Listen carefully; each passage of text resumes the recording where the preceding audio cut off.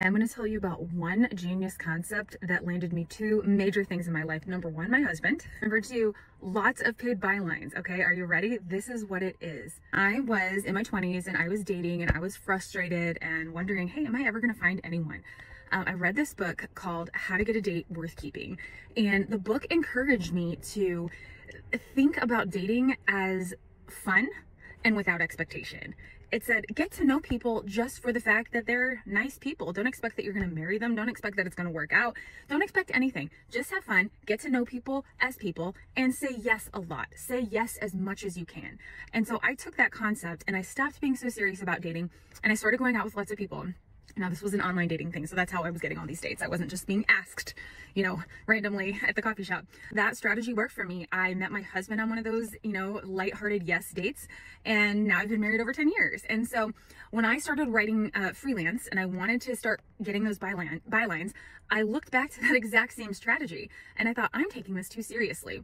I am working way too hard to land the perfect byline, to make sure everything is great before I submit a pitch, to make sure my idea is in tip-top shape. And I'm not doing it very often because I'm over worrying about the details. I'm so obsessed with making sure it's perfect because I so much want this to work out that I'm sending barely any pitches. So I decided to take that concept from dating and apply it to my writing. And I started to submit pitches everywhere. Places that were small, places that were big. I took ideas that I wasn't even sure if they had legs and I started putting them to pitches and sending them. And because I wasn't obsessed with it, because I wasn't expecting a yes, I wasn't, betting everything on this one pitch, I started getting acceptance. I started seeing yeses. I started seeing ideas that had legs. And even if they didn't, I would get feedback or I would tailor them or I would be able to perfect them.